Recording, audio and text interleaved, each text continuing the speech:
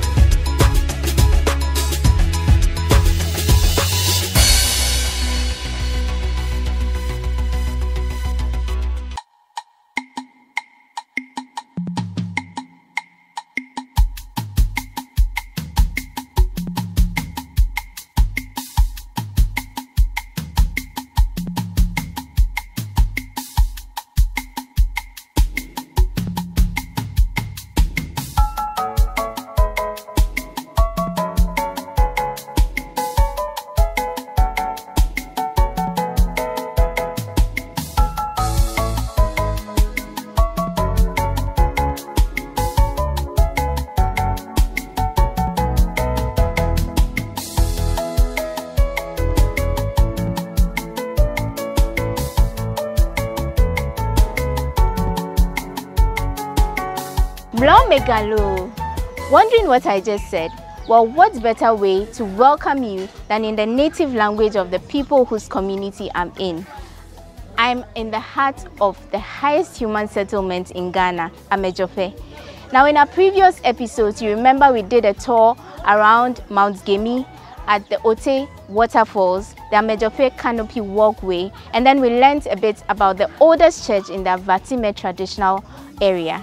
Today we focus on Amedzofe as a community because we cannot leave without learning about these people. I'll see you after the break. We'll get right into the conversation. My name is Ami Hagan.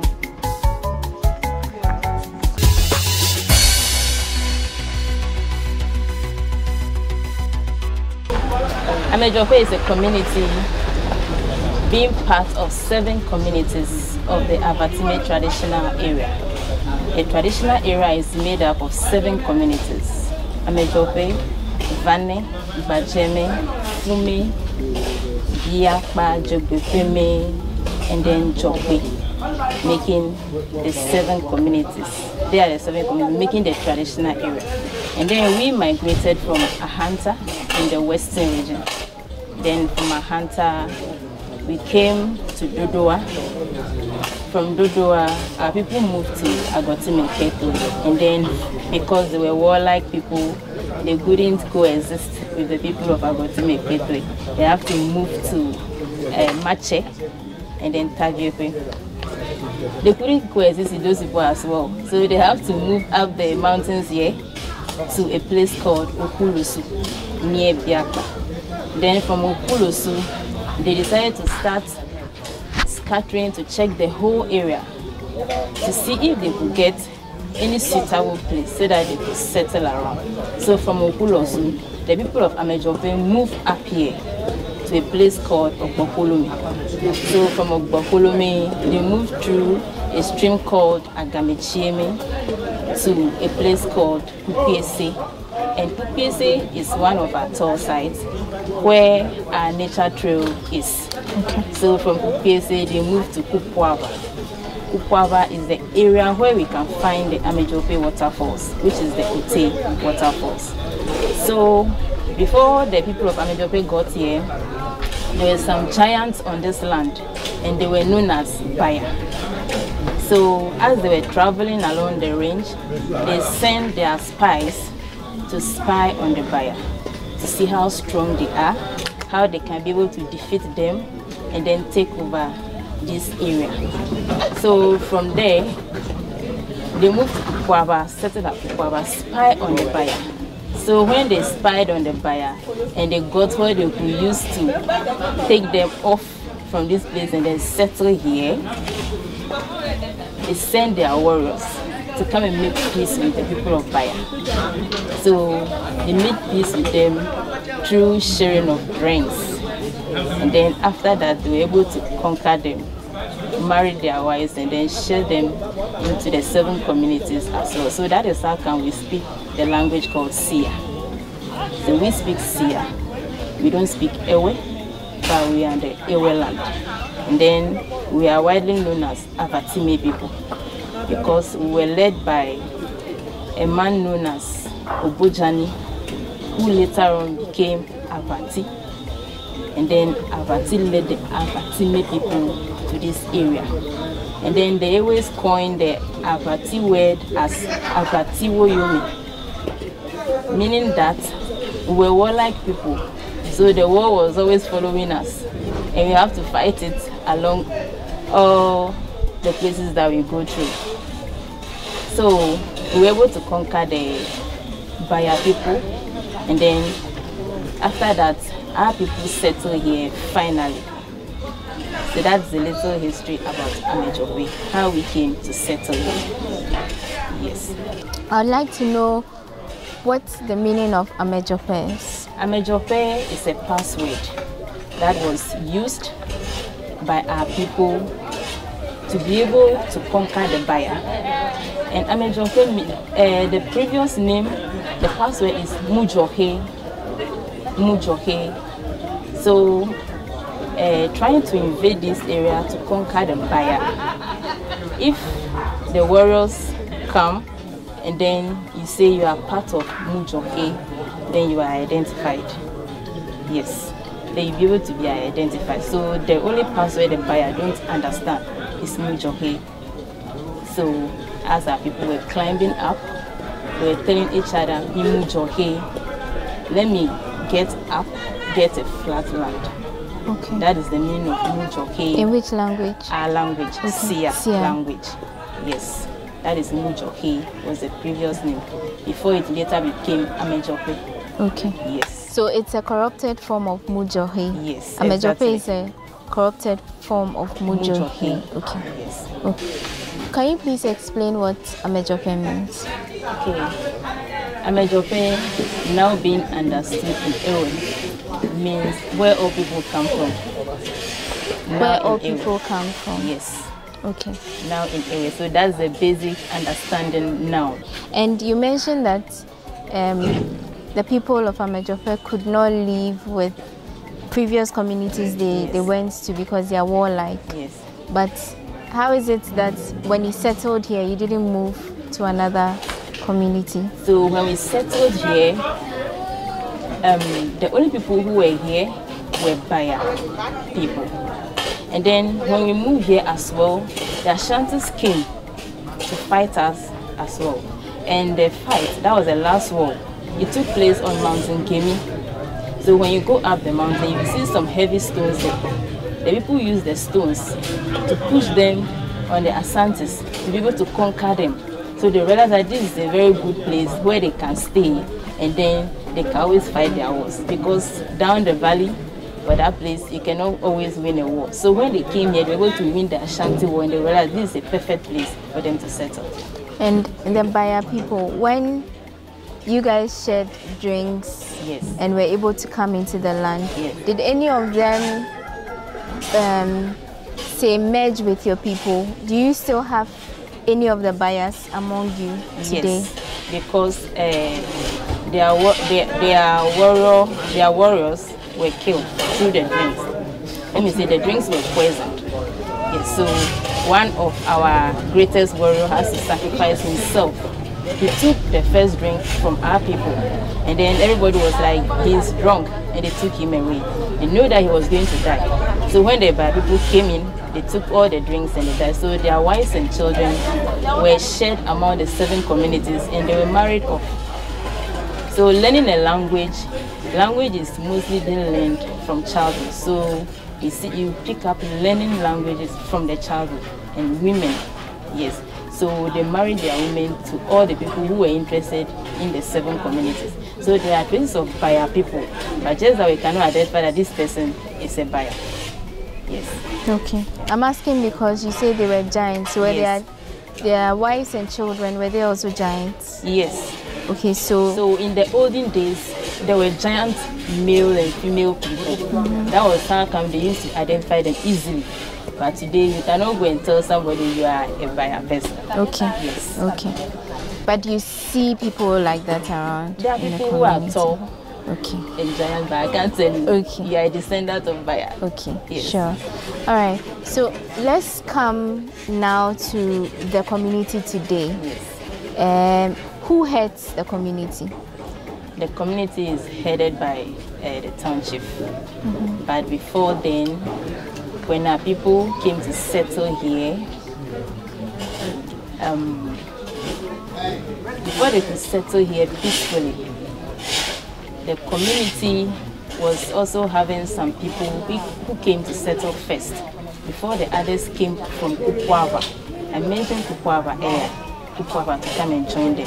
So when the Kukwava people came to join, those who came first to settle after the Baya people were conquered, they have to come together to create a community. So they laid some stones we call Ibole. Ibole. Yes. So you can see the stones at the market square there.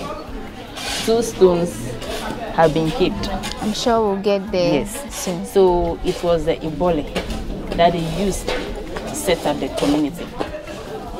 So those people who are from the side of Apati, who led the Avatime people, led the upper one, which is the first Ibole. And then the second people are the Dokume people, who lay the down one, meaning they are coming together to stay finally. So Abati selected a town chief from his children. So for him, he was able to give the community a town chief to one son, then the Ochiami, the other one, and then the Queen Mother, the third one. That is how he shared his leadership positions to these people. So the Dukumi people take over the Mankrado part. So they are the Mankrado of the community. So the other part who came from Kupava, they were able to produce the town chief. So the community is being ruled by the town chief. Okay. Yes. So the leadership is made up of the 2 groups. Yes. But the chief is from the Kupwame. Yeah, Kupwava. Okay. Okay. And then I'd like to know, I mean, you mentioned that you people finally settled here after defeating the Baya and the Ashantis. Yes. Okay. But we know that this place is known for a lot of German work. Yes. Where the people of Amedzofe here before the Germans came, or they came during the Baya time? They were here before the Germans came. Okay. The Baya were conquered long ago before the Ashanti War. Okay. So Amedzofe settled here before the Ashanti War came. Yes, and then the Germans came in 1886 as missionaries from Hope to start the work of God here. So in 1886 they came to explore the area to see how best they can also come together with the people. Then they came back in 1889. That was actually when the church started. So in 1889, that is how come in 1939 the cross was commissioned on the top of the mountain to mark their 50th year anniversary. So the people are fully settled before the Germans came in. Yes.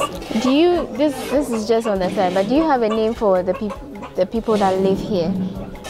For instance, if you go to the Anglo land, they call them Anglos. If you go to Ashanti region, they call them Ashantis. Yes. The people of this town, what are they called? There was their name for them. The people of this town are part of the people of Avatime. Okay. So we are known as Avatime. Avatime. And in our language, we are Kedanuma. In Sia language? In Sia, we are Kedanuma. Okay. So it is like this. We are people who speak Sia. So Kedame, we are from Kedame, but in Ewe we are Avatime. Okay. And we Kedame people, we speak Sia. Okay. Kedanuma speak Sia. Okay. Or we can say Sidemise. So outside this community or this traditional area, if I see someone from my community, I can refer to the person to either If you're a man, I can say Kedone. If you're a woman, I can say Kedeje. Yes. Okay. Yeah. All right. I would like us to go around the community, but before that, I know this is the highest human settlement. Yes. Right? Tell me about that. Okay. So geographers were able to measure uplands, and they were able to tell us that we are the highest human settlement in Ghana. So this community, we being the highest human settlement, if it is cold, it's very cold. If it is hot, it is still cold. Okay. Yes. So it's always cold here? Mostly cold. Mostly cold. Because geographers say the higher you go, the cooler it becomes. Okay. Yes. Okay. And the people of this town, how are they like? We are loving and welcoming people. From the warlike people, you are now loving. Yes, we are lovely and welcoming people. Okay. That's why we have been able to welcome you warmly to our community. Yes. Okay. I see that a lot. I mean, there are people always smiling and wanting to greet you. Yes. What is the main occupation of the people of this town? Well, previously it used to be farming. But this time our migration is taking place. So most people are migrating to the cities. And not everybody farms as such anymore. The previous and most work that people used to do was to grow rice, brown rice. We call it Amu. Yes, that was what people used to grow around this area. But for now, our community, we don't grow the Amu rice again. And then more so, migration has taken all the risks away to the cities. Oh, so is that why we see a lot of elderly people, old men and old women here? Yes. But your people live very long. Is it because they exercise a lot because of the going up, ascending and descending? Well, they grow up, how do I say it? They grow much older because of the weather, one. And then because every day, even if you want to fetch drinking water, you have to climb. You exercise every day. Okay. There is no flat land anywhere for you. Yes. Okay. So you see that all the time people are exercising and then their body is responding to the weather all the time. And then you mentioned Amu, that's brown rice, which is what you usually grow here. Yes. But is that your staple food? Is that the most common food or food crop here? At first, brown rice used to be common, but nowadays our youth no longer grow brown rice. And then banana in this area used to be so much available that you can come to the community and someone can just give you banana for free. Okay. But today again, because of migration, the youths are not growing banana. But we still have banana. Yeah, I see a lot of banana around. We still have banana around. So you could see that some, let me say, 10 years ago, banana was what used to be our cash crop. Yes. And then we used to grow potatoes in this community. Potatoes does very well in this community. But again, no one grows potato again. So for now, you would say that you don't really have something that anyone can say, oh, if you come to Amedzofe, you can get banana very easily, or you can get cassava very easily. Okay, so today when you come to Amedzofe, you can get banana, but not like it used to be. And then our people in the community, we used to grow yam. We celebrate a yam festival before, because we used to grow yam a lot. But today, again, we are no more growing yam as such. Only few grow yam. But when you come to the community, you can always get cassava, cocoyam, banana, plantain as well. But not so much in abundance like it used to be. So that's a brief history of the Amedzofe community. Yes. Madam Ruby Ame has been helping us do this. We are going to take a brief tour around the community and then we continue the conversation. So we get to know some of the places she's already mentioned. Okay. So, like I was telling you, this is the chief's palace where our chief resides. And currently, our chief has traveled out. And our community, we say the chief has gone to the village. which means Okusie Atre Kofe. We are preparing to receive him back, which means he's dead, but you don't have to put this part, yes. So that means in our language we say Okusie Atre Kofe. So very soon he will be back for burial. So we say in our community that Okusie Atre Kofe. So currently Okusie has traveled, our chief, in our language we call the chief Okusie. So currently the chief has traveled to the village and then he will be back very soon. Yes. So I was telling you about the people of Kupuava coming together with the people of Odopolomi to set up this community fully. And I mentioned something called Ibole. Yes, so Ibole, the stones. This one is for Odopolomi people. Yes. This is for the Odopolomi people. And it is called Ibole. And so it's like a seed? Yes. Oh? Yes. Just like a seed. Growing a seed to bring the two people together to stay in harmony. And so the Odopolomi people are responsible for customary rights performances. Okay. Assuming they want to install a chief, the Odopolomi people are responsible for all those rites that are being performed. And then Odopolomi people are also responsible for something we called Keseka. Keseka is just like laying down a tree, a wood. They cut woods and then they lay it in some parts of the communities. That means they are preparing their community, they are putting their community in place. In other words, they say that they are guarding the community. So Odopolomi people are responsible for guarding the community. They perform customary rites like pouring libation and all of that. That is their responsibility. And in our language, we refer to them as Chahone or Kechichalia. Kechichalia means the grand people. They are the mancrados of the community. Yes. And so then these stones, people sit on it? People don't sit on these stones. You can see some stones around here. There used to be a very big tree here like this one. This is where elders sit. Okay. In those days. And as of today, elders sit here. Women don't sit here. Yes, and women don't sit on these stones. That is culture and tradition. But there's no particular reason. It's just... Well, those days, people who perform traditional rites mostly sit here. So they say that those people, maybe for example, a woman, you are in your menses, you can't sit here. Or else it might happen that you continue bleeding. Okay. Yes. So they ban women from sitting where the men sit as well. But now it's not only elders who sit here, right? Or whether you are a boy. Once you are a male, you can sit here. Yes. But for respect, if you are young, you don't have to be sitting here. Yes. So the second one up there is for the people who came from Kupuava. Yes. Their grandfather, I told you, the person who led this Avatimi people is called Avati. Yes.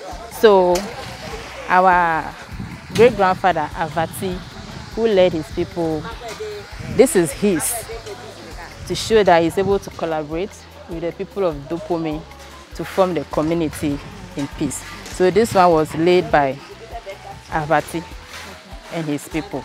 So it's the same Avati who shared the responsibility of guarding the community to his children. So these stones have been here for very long time? Very, very long time.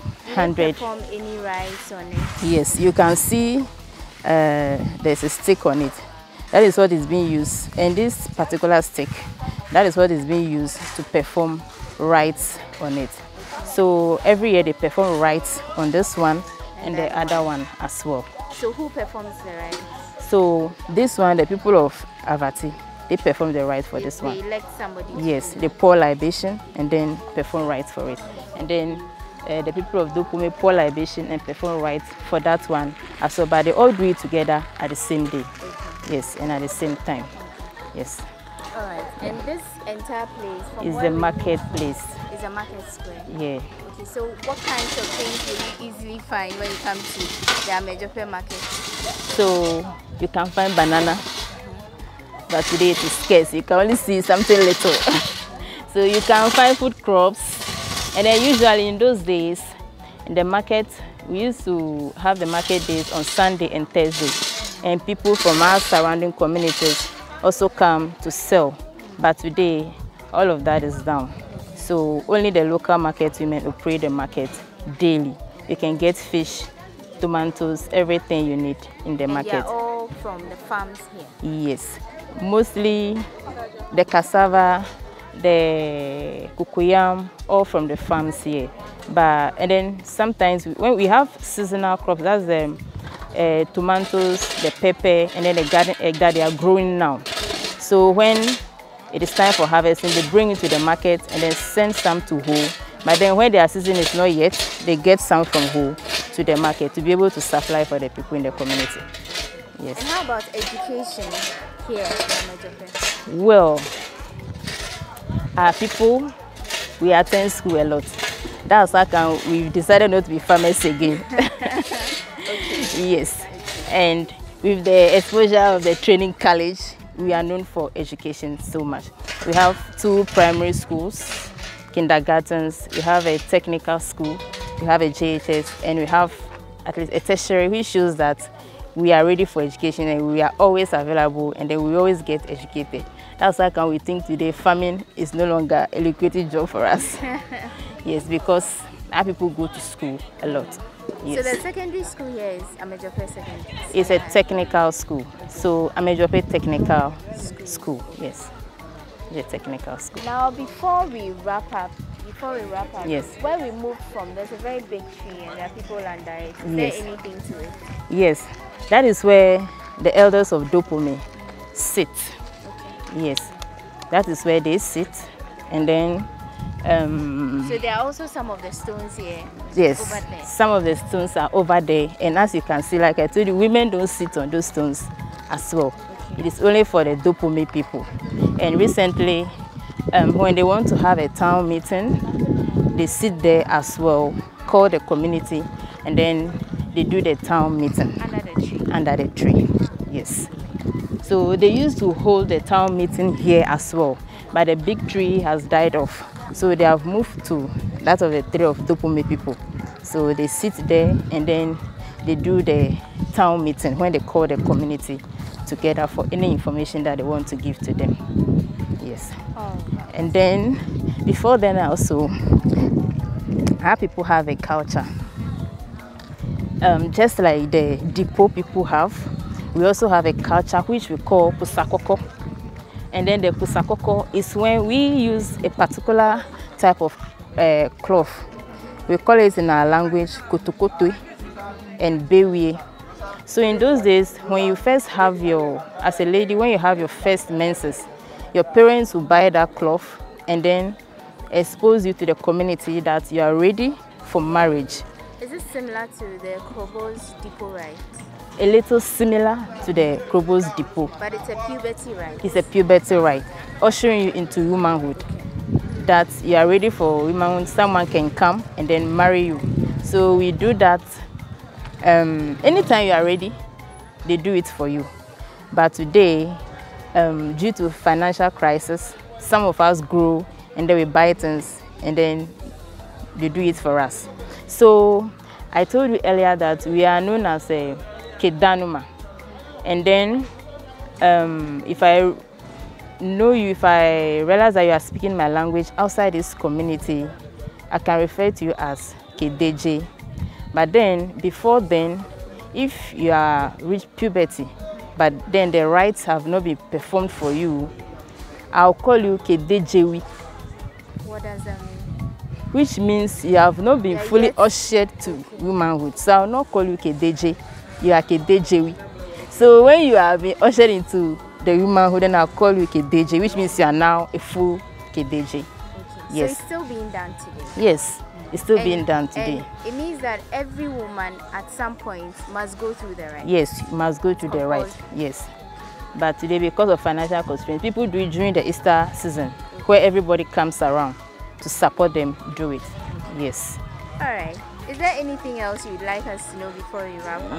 Yes. I'd like you to know that right now Amedzofe has adopted a Tourism Day festival, which is now a festival that will be celebrating every year to be able to attract tourists into our community, sell our community. And then this Tourism Day festival is cooperated with our culture, our history, and our food. Okay. So it is a full package that we'll be celebrating every year. During which period? The Tourism Day is mostly celebrated in September, but we have decided to be celebrating in the first week of October. First week of October.